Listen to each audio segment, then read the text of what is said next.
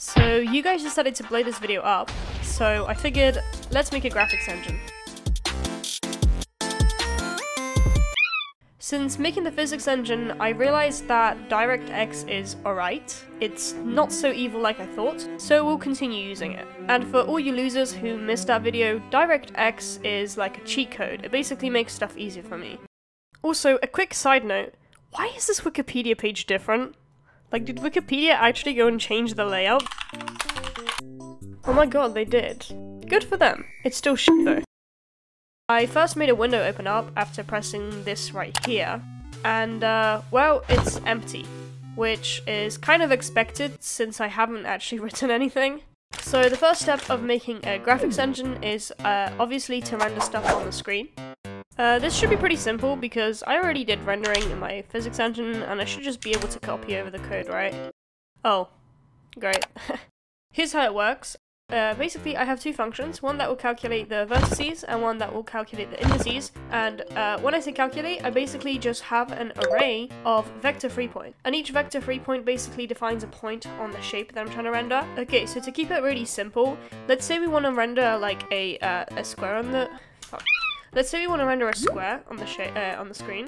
A square is actually like basically two triangles, as you can see. So all we need to do is render two triangles, right? And to render that, we need to render one triangle to begin with. And one triangle has 3 points. And those 3 points can be basically written as a vector. And then we basically just need 3 vectors and we render it twice on the screen and yeah, we have a square. So 2D shapes are cool and all, but let's also render 3D shapes, which is basically the same thing, we just need more vector points. So instead of 6 for a square, we now have 24 for a cube, or 5 for a pyramid. The only problem we're facing right now is every time I want to render something to the screen, I have to manually write these vector points. And if I want to render something more complex, like this 3D model here, I would have to write hundreds, if not thousands, of these vector points, which is super inefficient. And after a lot of vertex writing, here is a little cube I rendered. So next up, I decided to create an object loader, and by create I meant I went online and downloaded one because somebody already made one. I still had to like hook it up, if you know what I mean, so technically I did some work there, yeah. But anyways, we now can actually download 3D models, place them into a folder, and basically load them in and render those onto the screen.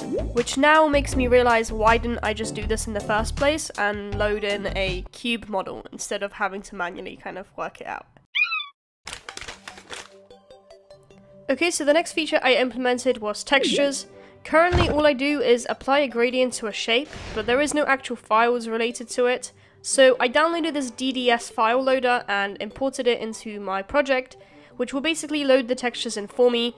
I then simply give it a texture pack and the variable reference that I want it linked to, and later on in the script I can use that variable reference and actually add it to my object, which in return basically just applies the texture.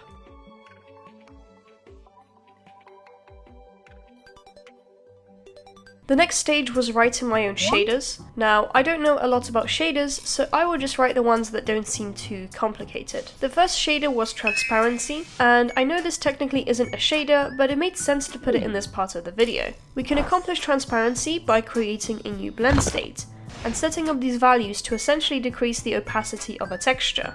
We can then apply this blend state to any object and make it transparent. Shader number 2 is a sine wave shader, which basically applies a sine wave calculation onto the object to displace it. You can apply this to any axis, so it gives this cool wave going up and down effect. This sort of sine wave shader is typically used to create a wave effect in popular games, and it can be pretty handy.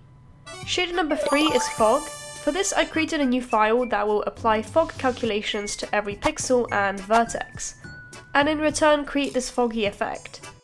It's also pretty cool because you get to change the color and how foggy you want it to be, so I really like this one. I experimented with a few more shaders, like this texture displacement one, which basically just displaces the texture based on time, so it constantly does it. And boy, does this make me sick. And I don't know what I was thinking, so let's forget about this one. Another thing I tried to implement was a sky dome, and once again, not really a shader, but oh well. Basically, I'm trying to apply a texture to the inside of a sphere that will encapsulate the entire scene. This is slightly annoying because the normal calculations are a little bit off, so the first few times I couldn't get the texture to fully sync up, but I eventually got it working. I was getting pretty sick of working on this, so as a final feature I decided to add terrain.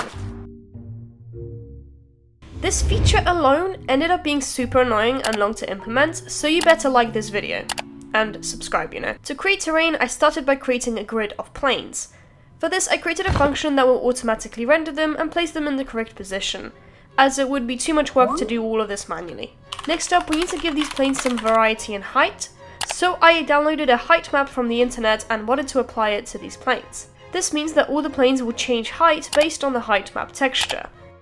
The way this works is we grab a single vertex of the plane and add height to it based on the color on the height map texture, white being the highest point and black being the lowest.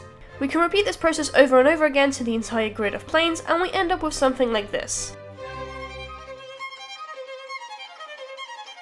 Next up, I needed to add textures to this entire thing because currently it was just a singular color. Now this wasn't working for me for such a long time and I really didn't know why, but I eventually got it working. I still don't know how, but anyway, this is what it looks like. It's still a bit janky, but it actually looks okay. So this is the final result of my engine. Is it efficient, neat, and amazing? Absolutely not. It's a mess. Did I learn something? Well, kind of. And was it worth it? No.